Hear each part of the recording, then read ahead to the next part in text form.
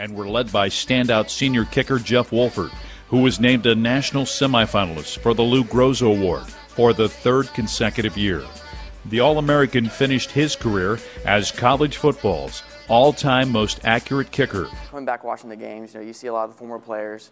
You can see a lot of the activities you didn't get to see when you were a player, because I never got a tailgate at Missouri until after I'd been to Missouri.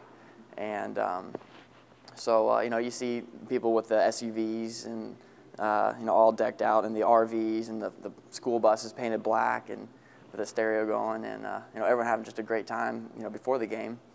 And it's fun to watch the game from the stands, but at the same time you wish you're always right a part of it. There's no really easy way to explain it, but once you're on the team and you're coming from the hotel, we went around to play on Saturday, and you've just been in the hotel all day long, and then you come in on the bus and you see 2 miles away from the stadium, you got people tailgating and start walking to the stadium, and we're driving in, escorted in on a big old bus, and you just see all the activities going on throughout the day for this football game.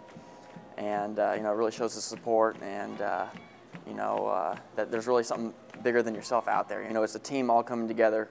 There's all kinds of history. There's been a lot of good programs in front of you, and you're just trying to keep the tradition going. Come back, it feels like you never left, and you take it for granted how fast school actually went by when you were at school. And I always wish I was still in school for 4 or 5 years, and I was for 5 years, and I wish it could be 10. I guess if I was telling a player on the team right now, just take it for what it is. Enjoy the time here, because you're going to be in my shoes in no time.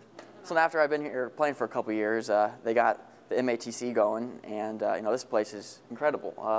I come here today, and there's all kinds of new posters on the wall and different mirages, and it's really something everyone should see that's a fan. I think Mike Alden and all the coaches, pressing his buttons to make sure that things are getting renovated how they should be. It's quite remarkable.